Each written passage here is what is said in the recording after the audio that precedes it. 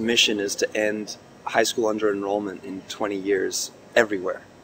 And that's a mission that sort of began with a story of us in a village shortly after I graduated from college, sold my car, Honda Civic, and I went down to southern Mexico to volunteer and to see what was going on. And what we encountered was something that was puzzling. I met a child that was named Emilio. Mm-hmm. And Emilio was 12 years old, and he lived in a rural indigenous village at 7,000 feet above sea level in the beautiful mountains of southern Mexico.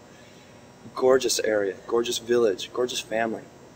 And Emilio and I got it off really well. We were very much the same. We laughed at the same things. We liked eating the same foods. But something struck me about our different situations, and that was that because of where Emilio happened to be born, and because of where I happened to be born, I was able to have school, and he wasn't able to have school. Life's lottery is sort of an indiscriminate giver, and I think that's sort of the root of our mission. We believe that every child deserves school, and we're in business to make that happen for everybody. So that's sort of what drives our mission, not to reduce under-enrollment in 20 years, to end under-enrollment in 20 years, not in 100 years, in our lifetime.